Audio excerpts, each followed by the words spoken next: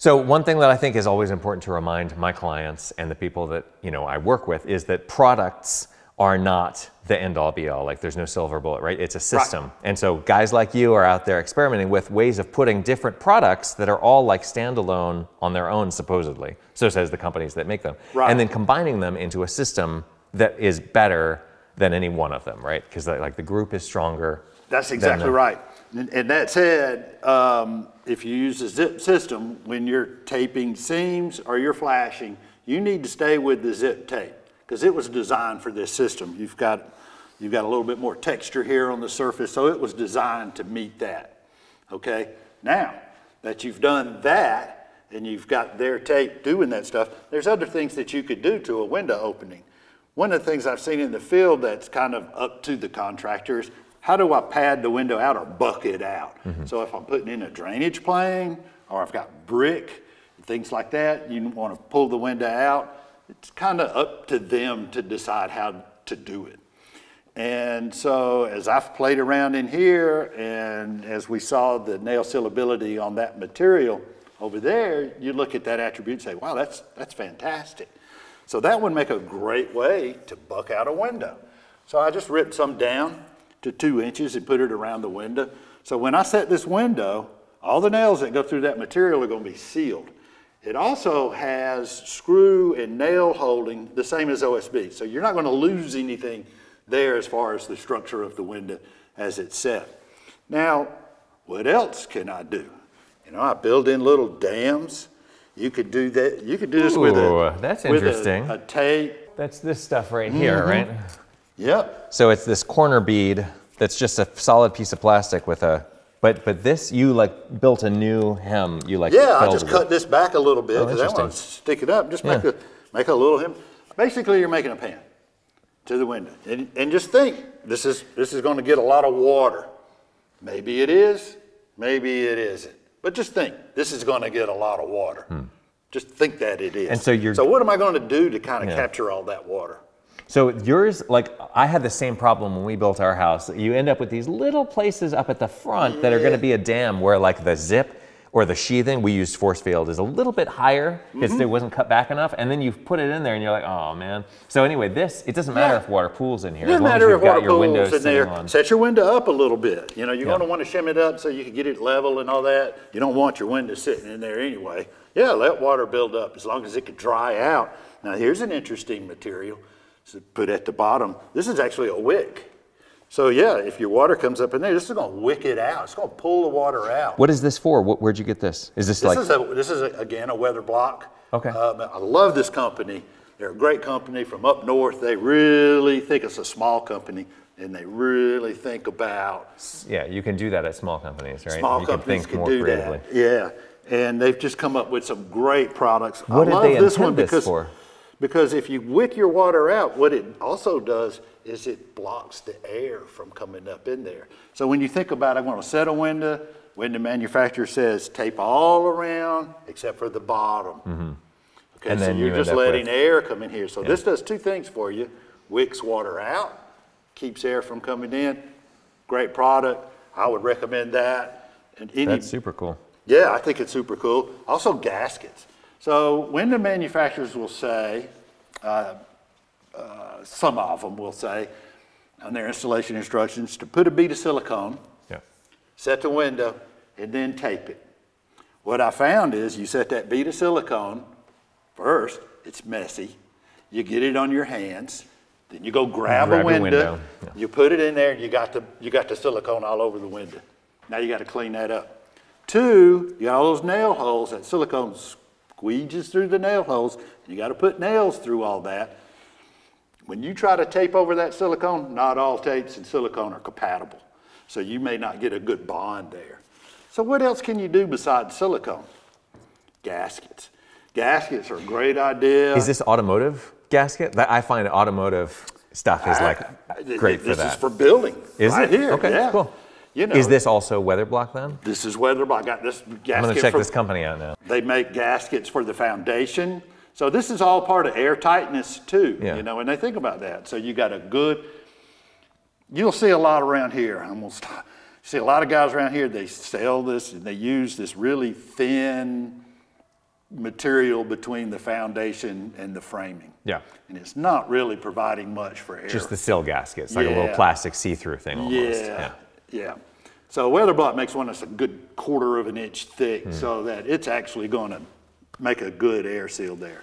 And as you're building tighter houses, that becomes important, because if you build a tight house and you got moisture-laden air coming through cracks in the foundation. And ants. Yeah. This little detail right here, and this is what I'm seeing in multifamily, where they extend the slab out and they will bring the force field right down, the wall right down to the slab. In the field, I'm seeing them put the panel right onto the concrete, which is bad. So we've raised it up here, but we're looking at, now what can you do to seal that? Because if you put brick here and you're building brick up, that's a wet pocket right there. So that's a critical area. So we're just looking at different, here's one with just tape. So we could put a tape down there, tape it up. Here we've used fluid apply, just like a caulking. So just stick it in there with the fluid applied. And then here we've got the fluid applied and we put a plastic corner material. I don't know if you're familiar with this, if you've used the corner material in your house. So we're using it here, and then we just taped it to the force field and used the fluid applied on the concrete. And then here we just used the fluid applied both on the wall, the concrete, and we've got the plastic in there. And so to test it, we take a pressure washer. All right. And you spend all day out here, or just a couple hours, or just It doesn't take long. If it's going to leak, that pressure washer, it will leak immediately. Wow. Yes, it will come through. So we got one little section over there that we didn't do anything to. So there's the control. Huh. So you can go over there and you start spraying. Somebody's on the other side of the wall, they'll see water come through immediately. Yeah. And then out of these other sections right here, I think this one right here maybe had a little bit of water. It's the same with the windows. You know, we sprayed the windows with the pressure washer. Two kinds of liquid applied flashes, a silicone base and a polyurethane base. What we're seeing is with the silicone base is that the tape won't adhere to the surface as well as it will the polyurethane. So an example would be if you set a window in here and you tape the window, the tape's not going to stick to the silicone base. So we prefer to use the polyurethane base because the tape will stick to it. But I've tested this. You know, I could set a window on this. I could put a piece of plastic on the back. I could take my shop vac, tape it to the plastic, cut a little hole in it. I could pull a pressure. I could take my manometer. I could measure what that pressure is. I could set a spray head in front of it. I could take a water hose and spray. And Landus is saying you could, but he actually does this. He did it to our house. Yeah, that's right. Yeah. I mean, you can see the video. With a water hose while you're doing a blower door. So pull a pressure, measure what your pressure is. Water spray, you could measure what your water spray is. I mean, you know, of course, ASTM's going to tell you what it needs to be. And really, a guy like Landus is the guy to do this, because guys in construction are always building jigs, which are not things that you're like proud of and want to show your friends. They're things to help you build other things. And so like building a jig to contain a little fan so you can pull on it with or with a vacuum or whatever. Yeah. Like that's exactly what you're doing in here all day long. Exactly. So okay, now you explain to me, and we're going to talk more about WRBs, like I said in another video, but zip is, the green stuff is craft paper that's impregnated with resin, is that right? That's correct. Yeah. Okay, so he's going to show us another thing. Will you show us this thing over here? Come on this side if you would. Yeah, this is an idea. I dare anybody out there in the manufacturing world to take it and run with it. We all know that drainage is important in building. And so you could build in a drainage plane like you and I did, taking strips and put up and do that. Well, here's a product that it's built in. It's corrugated cardboard craft paper. Craft paper, exactly the same thing that zip is. Exactly the same thing. You can, but it's stiff. Mm-hmm. Okay, see how I got this overhang right here? Now I've done this on this recycle board. Yeah. I wouldn't recommend that as a sheathing, but it could be done on OSB. Because it's not vapor permeable. It's not vapor permeable. And by the way, they use cardboard to build houses with right now. We were just at IBHS, and that video I'm linking on screen now, where it's like they're testing how well that does. It's rated for its strength when it's dry. So when you're impregnating this with resin or like coating it with epoxy or whatever it is that you're doing, like the resin makes it not vapor impermeable. It's still vapor permeable when it's got this kind of finish on it. it'll be probably in the semi-impermeable range. This is. Okay. And permeability is important. I think drying potential is more important than permeability. I think as long as you build in the drying potential where the moisture can build up, you're going to be fine. You know, this, like I said, this is semi-impermeable. This is kind of semi-permeable. They go both work kind of the same way. But if you get liquid water in there and you don't allow it to dry, they'll both rot. You get up north, Detroit, I've seen OSB and house wrap blow off the side of the house because of moisture buildup in a wall.